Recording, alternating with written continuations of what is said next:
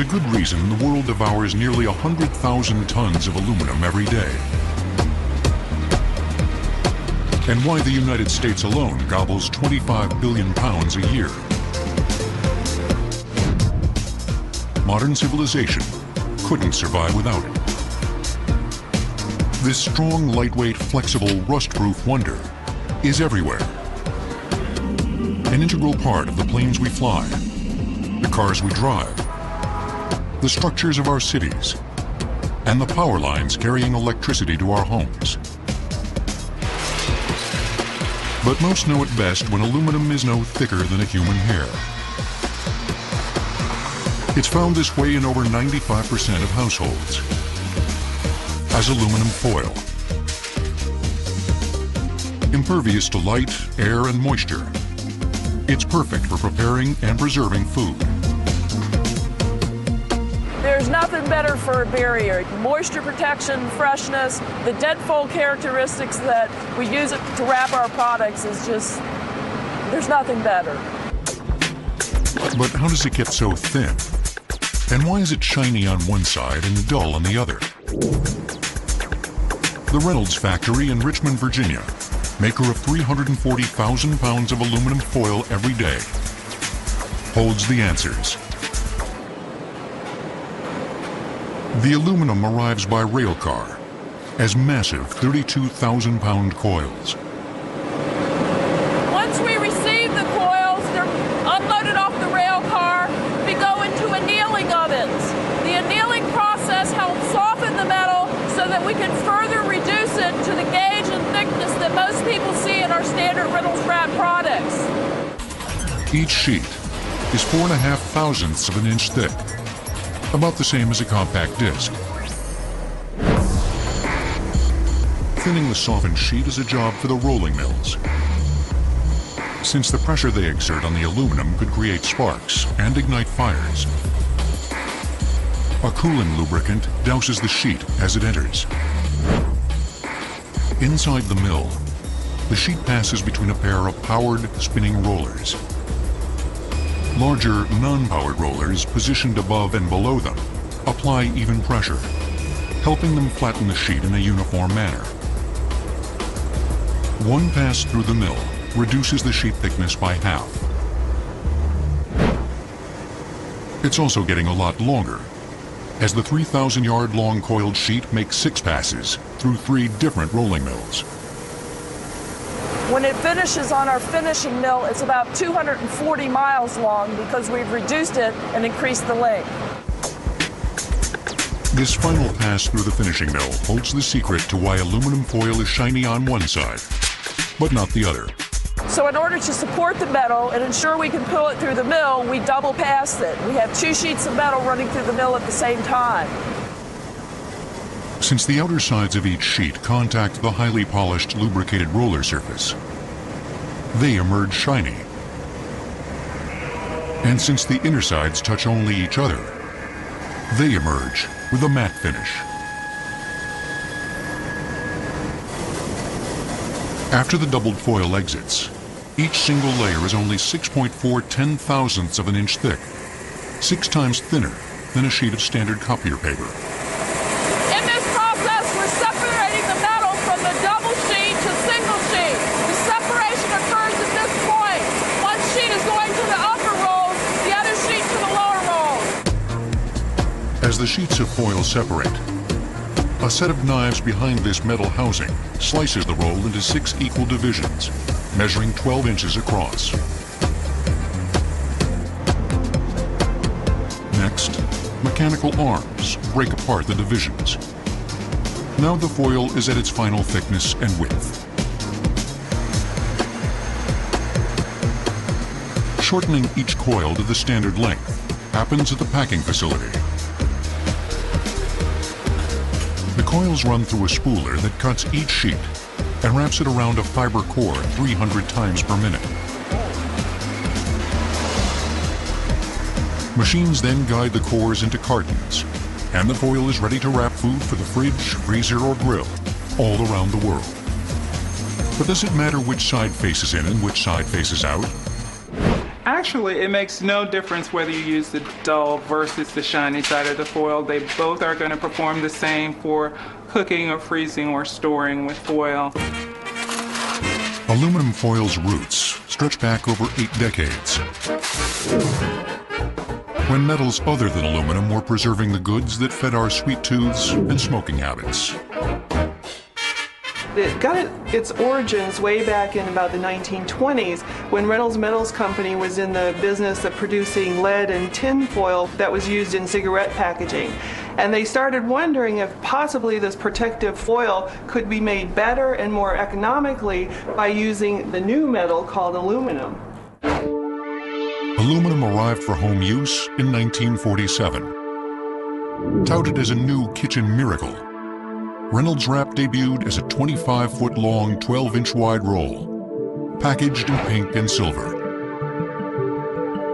Well, aluminum foil as a household foil was never made from lead or tin. And it's kind of interesting that people still refer to it sometimes as tin foil today. But where does the aluminum used to make foil and a million other things come from? It's right beneath our feet, beckoning to miners as the most abundant metal in the Earth's crust. Out of every 1 million atoms in the ground, 82,000 are aluminum. But pure aluminum doesn't exist on its own in nature. It can be found locked away in reddish deposits of bauxite ore.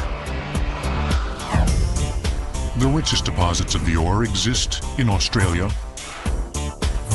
Guinea, Brazil, and Jamaica.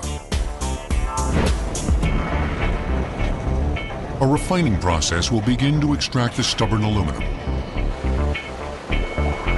A caustic soda digests the ore-rich dirt into a liquid and allows the separation of its components. The resulting white residue is then dried into a fine white powder, a compound called aluminum oxide, or alumina.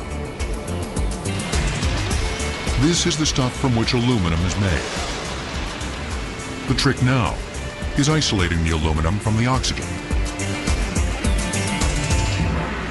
To pull that off, you need to transport the alumina to a production facility, like the one Alcoa operates here, near Evansville, Indiana.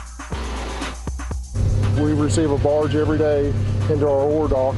It's got roughly 3.2 million pounds of alumina on it, and we vacuum it out of the barge. It's basically like a large vacuum cleaner that you'd use at home. The vacuum snorts about 300 tons per hour, emptying the barge in 10 hours and depositing the powder onto conveyor belts. Actually, there's no smell to it at all. It's got a real granular feel to it. It's a little more coarse than what talcum powder is, more like salt. Inside the 120-acre mega complex, 750 pots await the powder. Each contains a molten salt bath. Every 2 minutes, an overhead feeder dumps 7 pounds of alumina into one of the pots. As the powder begins to melt, the most critical component to isolating the aluminum takes charge.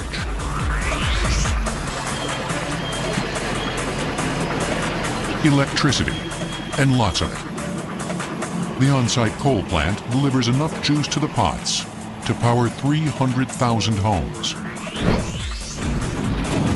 The electricity flows through copper rods connected to steel blocks suspended in the pot's salt bath. The aluminum oxide molecules filling the bath contain 2 aluminum atoms and 3 oxygen atoms. The electric current breaks the bond and forces the atoms apart. And in that process, you're making liquid metal. The metal is a little bit denser than the bath. It settles to the bottom of the pot, and then carbon dioxide bubbles are given off. But the process isn't over yet. Workers then have to extract the molten aluminum from the pots and turn it into a solid.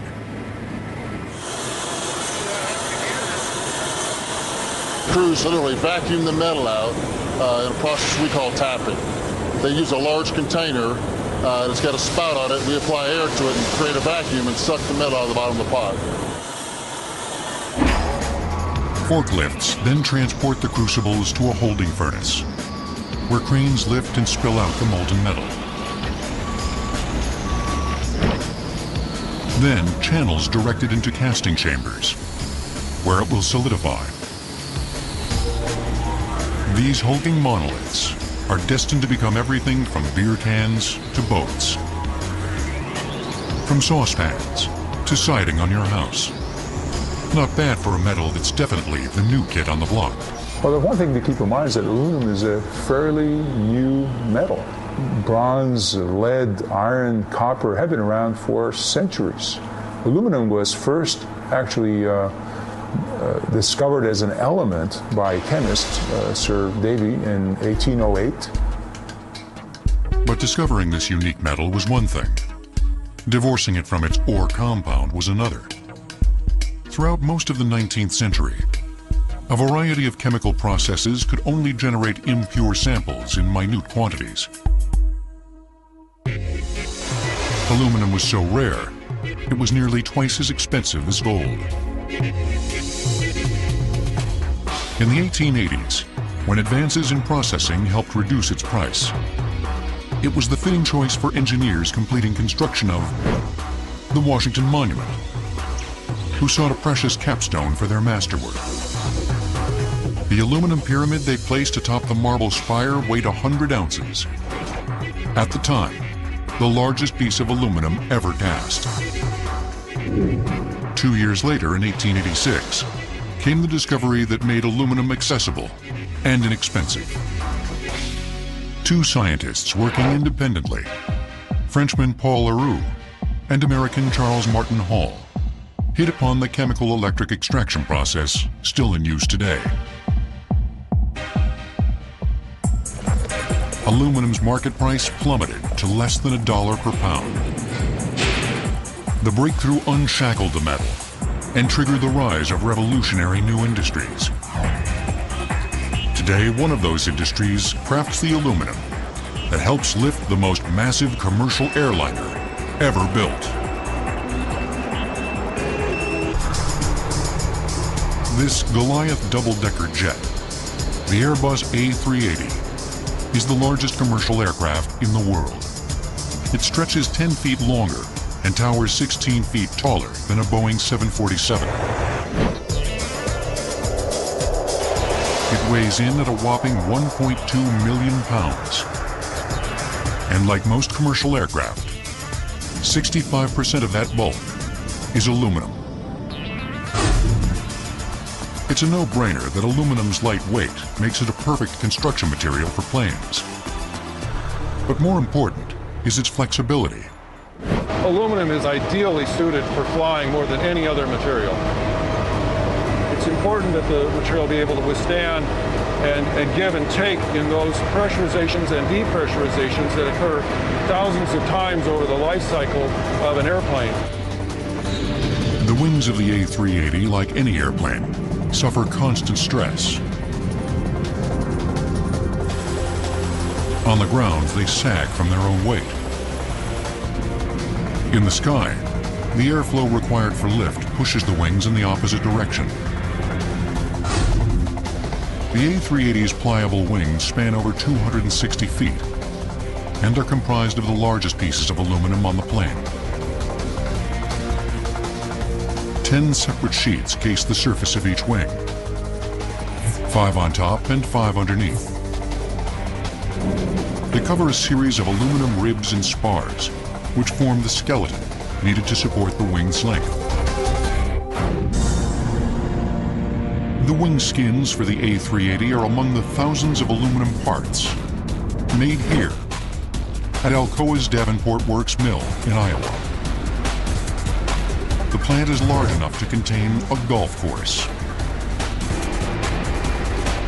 Mill workers craft wing sections up to 112 feet long and weighing over 11,000 pounds. They begin with enormous 18-inch thick, 70-inch wide aluminum alloy blocks, weighing 30,000 pounds. The task of transforming each into a giant wing skin begins with this beastly rolling mill. measuring over 18 feet across, the whitest in the world. It's rolled along its longitudinal axis down to the proper gauge. Every pass, the top roll gets lowered, so you're squeezing that metal through a narrower slot. Just like the raw sheets that become aluminum foil, the metal will get thinner and thinner and longer until it is about 1 inch thick. Saws then cut each flattened plate to various shapes, depending on where they'll be positioned on the wing.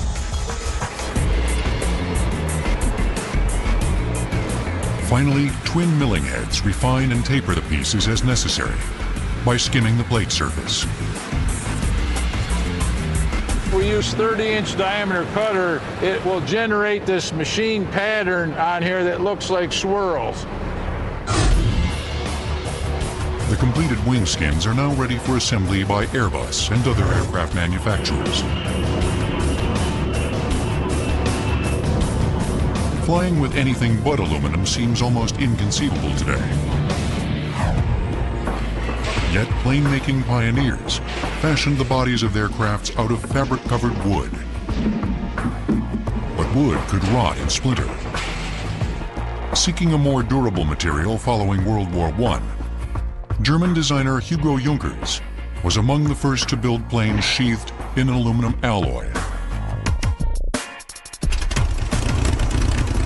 In 1935, the Douglas DC-3 and its all-aluminum body ushered in the age of commercial flight. Sporting longer and larger wings than its predecessors, it could fly higher and faster. It could also carry more fuel, minimizing refueling stops. The duration of a coast-to-coast flight fell from agonizing 26 hours to less than 18. And today, aluminum carries commercial travelers through the air for more than 800 billion miles every year.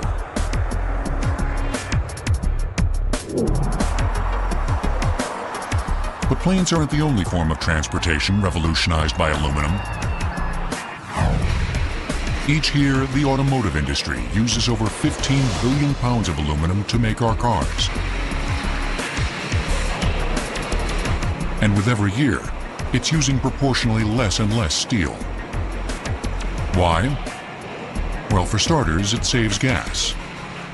Aluminum is significantly lighter than steel, and it gives you somewhere between 30 and 50% mass reduction compared to steel. And the general ratio is if you take 10% of the mass out of a vehicle, you can get up to about 8% of improvement in fuel economy.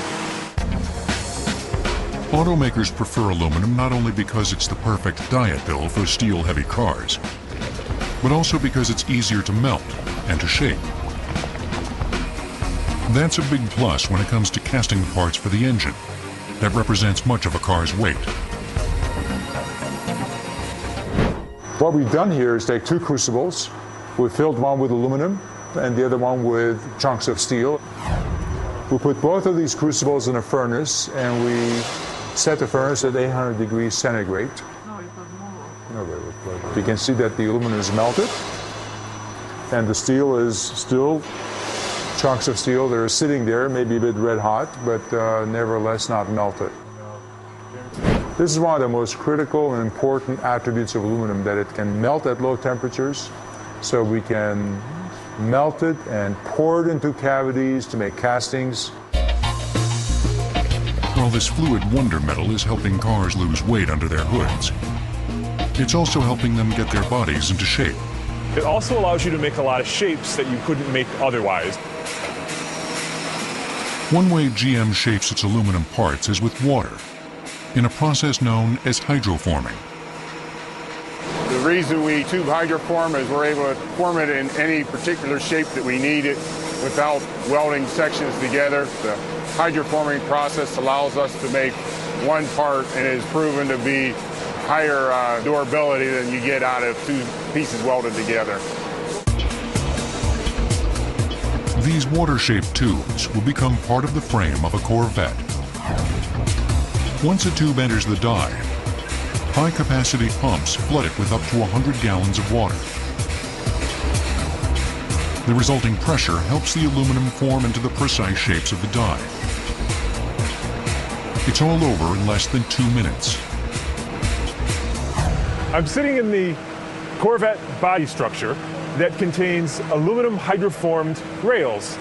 These aluminum rails replaced steel rails that serve the same function but were heavier. This enables us to produce a Corvette that is lighter and has better 0 to 60 time than you would get with the steel version. The pressure to shape aluminum car parts isn't restricted to water. You can also use air with a new technology known as QPF. It stands for quick plastic forming, which is not plastic. We're working with aluminum, but we take aluminum to an elevated temperature state in order to form parts in shapes that we can't normally form. In this operation, we're making the Cadillac STS trunk lid. The inner panel is just now coming out of the press fully formed. What's coming in is the preheated aluminum sheet. As soon as that die gets closed, we use air pressure to force that aluminum up against that steel die cavity that gives us our shape. QPF technology fashioned aluminum body panels for GM's fuel cell-powered concept car, the sequel. Whether powered by hydrogen, battery, or hybrid engines, future vehicles must become lighter than ever to be competitive. When you put a lot of money into the powertrain, like you need to do in those vehicles, it doesn't make sense to pull around a steel cage. But aluminum is also a big hit in a different kind of cage, a batting cage. And one of the secrets to creating a bat that'll clean up against the competition is to give it one outrageously hot bath. A wood bat is the foundation of professional baseball and has been since before the days of the Babe. To maintain that tradition, pro players can't use anything else. But aspiring pros aren't required to use wood. In fact, more than 90% of all bats sold today are made not from wood, but aluminum. The reasons are obvious. First, bats made from aluminum are lighter, enabling players to generate more bat speed as they swing. Unlike wood, aluminum can be strategically balanced along the length of the bat, allowing it to channel vibrations and transfer energy more efficiently. As a result, on contact, baseballs fly up to 20 feet farther. And the bat's sweet spot, the ideal hit zone, is larger. They debuted at the collegiate level in 1974 and forever altered the nature of the game. By 1976, the batting averages for NCAA had climbed 30 points. So there was the big difference in terms of just simply putting the ball in play. The Anderson Bat Company in Orange County, California, one of the few remaining American bat makers, crafts 300 aluminum bats every day.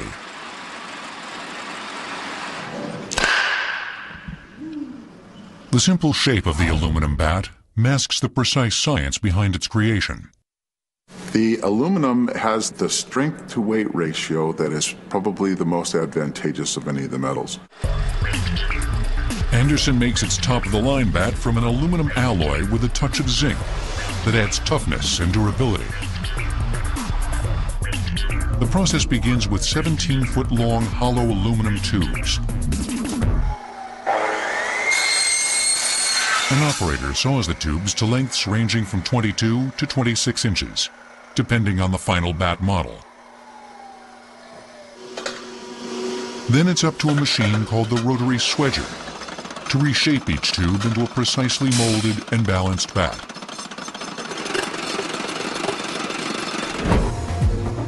The aluminum fits over a mandrel bar, as it enters the swedger between a twin pair of dies. As the tapered die halves rotate, they open out. A series of spinning rollers, positioned around the perimeter, shove the dies back and close them.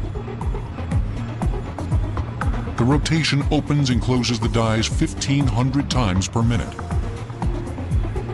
As the aluminum feeds into the swedger, it's forced to take the shape of the narrowing die cavity. The aluminum needs 3 passes through the rotary swedger. Each pass thins the wall and elongates the tube. The final pass tapers the handle. This is the cut stock. This is what you saw earlier, and it's 26 inches long. This one is a first pass. It's the thinning stage of it. This is a second thinning stage, and you can see that as we go and thin, the tube gets longer. And then this is the final pass, and well, this is 26, this is 41 inches long. These bats may now be expertly shaped and balanced, but before they can punish baseballs, they have to be hardened. This happens just a few miles away, at a facility where a hot bath waits to heat treat the aluminum. The bath doesn't hold hot water, but rather sodium nitrate. Unlike water, the salt solution won't corrode the aluminum. Heat treat is a 2-step process. An elevated temperature for a certain amount of time, and then a rapid cooling called a quench. It's kind of exciting because you go from this salt bath to a water tank. And you have to do it with less than 15 seconds. The rapid cooling following the elevated temperature soak creates microscopic particles in the aluminum, which strengthen the metal. After the bats bake in an oven to preserve their hardness and shape, an inspector checks each one to see if it's a hit or an error. What we're looking for is a range. If it's too hard, the aluminum can crack, and if it's too soft, obviously it will dent. After the inspection, workers at another facility add the graphics in color. And workers back at Anderson Bat Company apply the finishing touches. An end on the handle, a cap, and the grip. How does this finely crafted aluminum bat compare to one made of wood? What we're measuring is the velocity of the ball off of the bat from the tee. And the radar gun actually picks up the very fastest point of the ball between the tee and the gun. And we're going to start with the wood bat. Okay, that's 86 miles an hour. 85. And now the aluminum bat. 91. 91. Wow.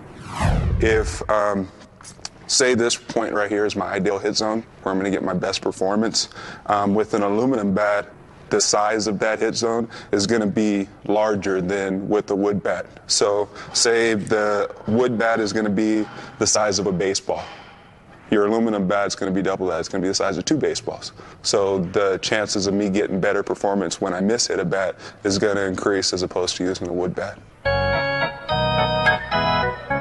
Will aluminum bats ever graduate from college to the pros? Don't hold your breath. Baseball is a very traditional sport, and wood, the crack of the bat, and all of that is very much a part of the fabric of baseball. At the same time, if you were to put an aluminum bat in the hands of professional players, you would have to change all of the records. They'd have to be asterisked. Ball players aren't the only ones reaching new heights with aluminum. NASA is using it to gaze into the deepest reaches of the universe. In 2016, a new telescope called the Giant Magellan, the world's largest, will begin peering skyward from an observatory in Chile. A cluster of 7 mirrors, more than 80 feet in diameter, will redirect so much light from the heavens to astronomers' eyes it will produce images up to 10 times sharper than the Hubble Space Telescope. It will allow astronomers to study newly discovered black holes, stars, and galaxies. But the giant Magellan wouldn't see anything without aluminum coating each mirror. Your mirror at home uses a layer of silver, and it's actually slightly more reflective than aluminum. But astronomers use aluminum for their telescopes because it's more durable and less expensive to maintain. Making aluminum-coated mirrors for telescopes isn't as simple as dipping a brush in buckets of aluminum paint and slapping it on glass. Just ask the scientists at NASA's Goddard Space Flight Center in Maryland. The setting for the transformation of glass into mirror is a vacuum chamber. The process of coating the mirror demands that the environment not be contaminated. We actually evacuate most of the air out of the chamber. So the cleaner the chamber is, the cleaner the coating is going to be. With the glass in place, it's time to add the aluminum. These staples are 99.999 pure aluminum. We use these as the base for the aluminum coatings. We put them on by hand on the tungsten filaments to prepare for the coating process. The lid lowers, sealing the chamber, and a pump removes virtually all the air. An electric current heats the filaments, melting the staples, and removing any lingering impurities in the aluminum. Once the aluminum is melted, this is the way it looks on the filament. So you can see that the aluminum is no longer a hard staple, but it's actually wetted along the coil of the filament. Next, a second, stronger electric current passes through the filaments. In a blinding flash, the aluminum vaporizes. The hot aluminum gas rises and condenses on the cooler glass surface. The deposited layer is 1,500 times thinner than a human hair. But as shiny as the aluminum coating is, it faces a host of enemies. Over time, moisture and pollen and bugs and things like that will get on the optical surfaces, and they'll start etching into the aluminum, and they degrade the coating over time. The only way to restore an aluminum-coated mirror is to remove the corrupted coating and replace it with a fresh one. It's a major event for observatories and a necessity about every 2 years. First, technicians must remove the mirror from the telescope's housing. Stripping off the old coating starts with soap and water. Chemical solvents then eat away the aluminum coating to reveal the underlying glass base. Next, paper towels are used to clean and dry the glass before a vacuum chamber lowers into place and deposits the shiny aluminum. Bugs and dirt aren't a worry for the orbiting 95-inch aluminum-coated mirror on the Hubble. But NASA engineers have to guard it against an entirely different threat. You go up in space and you have extreme differentials. If it's facing the sun, if it's nighttime, you're talking hundreds of degrees in variation, and that'll change the contour of the mirror. Trying to lick the problem, NASA scientists have developed a new kind of aluminum mirror without a glass base. You can use the aluminum to make your mirror and the mounting structure all out of the same material. If the temperature changes, then your mirror and your mounting structure then shrinks or expands by the same amount. So you don't get distortions and stresses that will twist the mirror and destroy its imaging properties. The challenge for NASA's engineers is to turn pure aluminum discs like this one into mirrors. Pulling that off requires getting rid of the rough surface. A diamond-tipped lathe is the answer. It will dig in just below the surface, and in a uniform slice, begin to smooth the aluminum to a natural shine.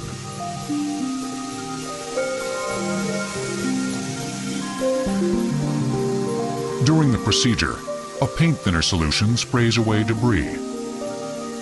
It also cools the diamond tip, which heats up as it carves into the metal. And after just 2 minutes, a final polishing treatment will smooth out leftover microscopic imperfections. NASA scientists speculate that pure aluminum mirrors like this could someday replace the more common aluminum-coated glass mirrors.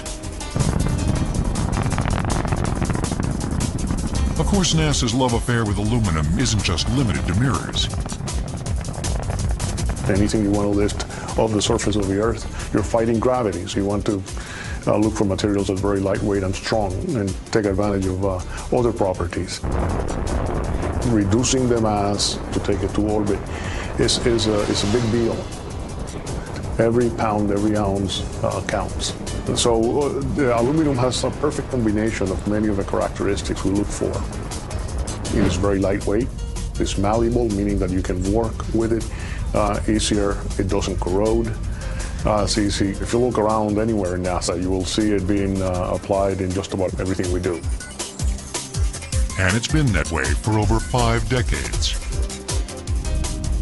It has been one of those materials that actually have made many of the things that we're doing now possible. As aluminum continues to help us explore new worlds, it may also prevent terrorist bombings from leveling our buildings. This spongy new wonder could save your life. 1983, Beirut, the United States Embassy Building. 1995, Oklahoma City, the Alfred P. Murrah Federal Building. 1998, the United States Embassies in East Africa. The structures in these attacks proved no match against a devastating explosion unleashed by a powerful bomb. But these buildings may have fared better had they been clad in an innovative form of aluminum produced by Canada's Simat Technologies. They call it aluminum foam. Its unique sponge-like structure could prove to be a lifesaver around the globe. The foam basically absorbs the shock wave so that there isn't such a severe impact. And so if you had blast protected the concrete column supporting the structure, there's an excellent chance that the buildings wouldn't have collapsed and a lot of lives would have been saved. Aluminum foam's key ingredient is nothing more than air. But the real trick to making it isn't injecting air bubbles into the aluminum. It's keeping the bubbles intact once they're inside. Our material is molten aluminum with ceramic particles in it. Those particles stabilize the bubbles, in other words, stop them from popping. And a good example of this is if you've ever tried to use dried cocoa powder and mix it into milk. And as you're doing that, you see this froth forming on the surface with the dried cocoa on the bubbles. The bubbles are stable. Simat begins its production process by melting down aluminum bars already containing the ceramic particles. The furnace holding the material spills a scalding stream into a channel, leading to a receptacle called the foaming box. Now it's time for the all-important air. Inside the foaming box, a nozzle injects air, creating bubbles in the molten concoction. More air creates a less dense and lighter final product. A propeller at the end of the nozzle keeps the ceramic particles evenly distributed. The bubbles rise, and as they reach the surface, begin to cool and harden. When it gets to the top of the foaming box, it's already starting to solidify. So it curves up onto the belt and goes into the press, and that takes a lot of the heat out very quickly to solidify the cells and give you the solid panel. The emerging half-inch thick panels measure 4 by 8 feet. Solid aluminum this size could weigh more than 300 pounds. But each of these panels weighs only about 30 pounds. Foamed aluminum can also be injected into a three-dimensional cast. What looks like a heavy chunk of metal is actually light enough to float in water. A view of the casting skeleton shows why. In the X-ray machine, we have a part that from the outside looks like a solid aluminum casting. We're looking right on the edge of the part. You can see a dark line here where we're actually looking down the edge of the casting. But if I rotate this, you can see the cellular structure. There's a lot more air there than there is solid material. The cellular structure allows it to collapse and absorb energy. Imagine each one of these little bubbles is breaking, these cells is breaking as the part is crushed, and there's energy being absorbed by every one of those walls collapsing. The idea of a light, formable, shock-absorbing metal is gaining the attention of not only government officials, but also automakers. It may allow cars to shed weight without sacrificing passenger safety. One of the applications for this product is crash boxes in automobiles. Crash box is the element in a bumper system which absorbs the energy in a low-impact crash. We take a normal hollow aluminum extrusion that might form that crash box, and we insert aluminum foam inside the product and then crush it as it would be crushed in a crash. It does two things. It absorbs the energy, and it also forces the aluminum extrusion to create many folds, and every one of those folds absorbs energy. Aluminum foam is just the latest incarnation of this invaluable metal. A world without aluminum, perhaps I'm biased, but for me it's unimaginable. A century before it helped carry man to the moon,